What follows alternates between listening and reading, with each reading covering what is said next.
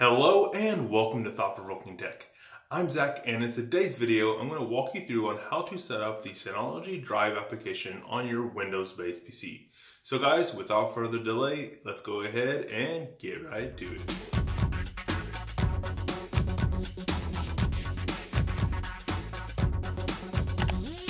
To get started, head over to Synology.com and then click on the support tab at the top left of the screen. In the drop down that appears, click on the Download Center. From there, you'll now be able to enter your model number of your Synology in the search bar, or you can simply scroll down through the list to find the Synology that you have. Once that loads, you'll be able to see all the applications that you can download that are able to be ran in correlation to your Synology. So the one we're looking for is called the Drive client. The first one you will see though is the Cloud Station Drive. That is not what you want. That is the older version. The Drive application actually replaces the Synology Cloud Station. It's the newer version. It has better collaboration features and so on and so forth. So you'll want to find the Drive client, download that, and then we'll be able to walk through the standard installation process. After you get through the standard installation process, it'll open the program, and then you'll be greeted to a screen that asks for your Quick Connect ID, your username and password. So your username and password, of course, are going to be the username and password for your Synology user that you're connecting. The Quick Connect ID is going to be something that you have set up on your Synology that allows you to remotely connect to your Synology over the internet without having to deal with things like port forwarding and so on and so forth. So enter those details, and if you don't know those details, ask your admin who has set up your Synology. After entering your credentials and clicking next, if you did have the enable SSL data transmission encryption button checked, it will pop up a message saying that the SSL certificate is not trusted. This is fine. It's because the Synology uses a self-signed certificate, so go ahead and click proceed anyway. From there, you'll be brought to the main screen with two different rows of icons. The first is your Drive server and the second is your local computer. So we're going to click on the edit button on the Drive server to choose which shared folder on the Synology that we're going to synchronize with our computer. So here you'll see everything that your admin has set up as a shared folder or a team folder through the Drive application. So choose the one you want to synchronize data from. Now click on your local computer and click the edit button. Here you'll be able to create a folder on your local computer with the button in the top right of this window on where you actually want the data to be synchronized to. So whether that is a secondary drive on your computer if you have a desktop or a laptop with a secondary drive, or it is simply underneath your documents folder or something like that. So go ahead and create a folder, name it whatever you want it to be named, and then click next. So from here you now have the folder on your Synology that is being synchronized, as well as the local folder that is being synchronized to. So now that you have set up a basic sync process between your Synology server and your local computer, you can now go to the advanced options button in the bottom left to further configure how the data is actually synchronized between your computer and your Synology. So clicking on that, you'll see three tabs across the top, the first of which is the folder tab. From here, you'll be able to configure which folders are actually synchronized to your local computer. So for example, if there's a subfolder with data that doesn't apply to you at all and you don't want to waste storage space on your local computer, or possibly bandwidth if while on the go you're using a mobile hotspot, if you don't want to waste storage space or bandwidth, you simply deselect that folder that you don't want to synchronize. If you do deselect every folder, it will still synchronize any root files in the main folder. So if you do just have a couple files in the root folder that you need to synchronize, but don't want to synchronize any subfolders, you can easily do that too.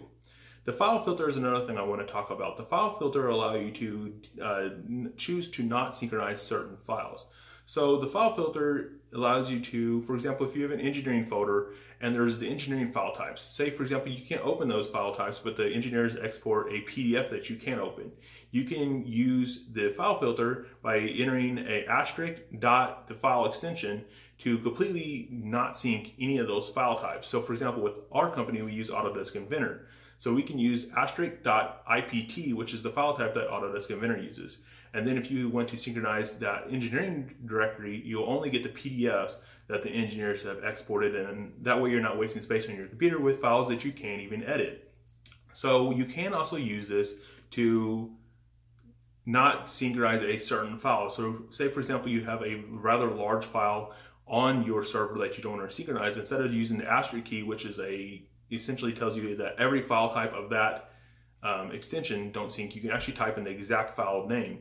So for example, you have bobsfile.ipt, you can actually type in bobsfile.ipt and it won't synchronize just that select file. The final tab across the top is the sync mode. There are 3 different types of sync modes for the Synology Drive application.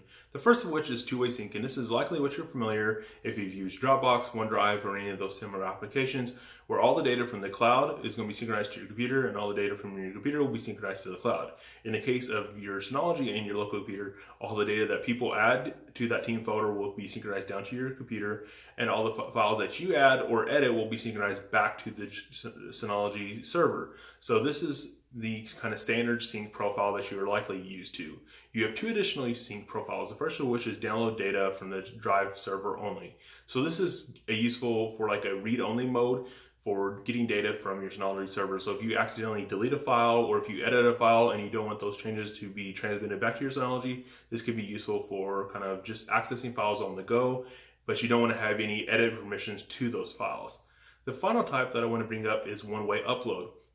This could be useful if you just need to upload files to a shared folder that other people can access, but you don't need to download everything else that is being transmitted. This could be a good way to save data bandwidth, especially if you're on a mobile hotspot. So for example, say you have a media directory and you're shooting video or taking pictures remotely, you want to be able to upload those pictures, but you don't have to download everything on that media folder to your computer. You can simply use the one-way upload.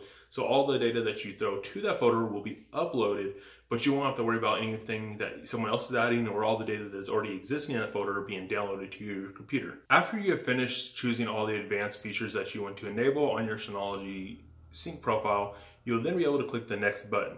This will bring up the option of enabling the Shared With Me folder. If you choose to sync this, you will now be able to change where that file is actually synchronized to your computer, or you can say maybe later. It is very easy to enable this later on, but this is a cool feature that if you have multiple people using your Synology and multiple people using the Drive application, they can share files with other people and not have to worry about synchronizing an entire shared folder, but they could simply use a Shared With Me feature to send a file to review or possibly a file that someone needs for a presentation using the Shared With Me functionality.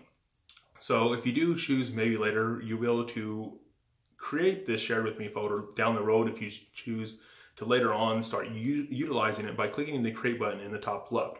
The Create button will also allow you to synchronize an additional team folder to your local computer. So you can use that to enable the Shared With Me option down the road, or you can also utilize it to simply synchronize an additional team folder. So you can have essentially as many team folders synchronized to your computer as you want, assuming that you have the storage space available. So that's it, and that you are now ready to start synchronizing data from your Synology to your local computer. I hope you found this video informative. If you did, give it a big like. I greatly appreciate that. Also, if you're not already an existing subscriber, smash that subscribe button to stay tuned for more great videos from Provoking Tech.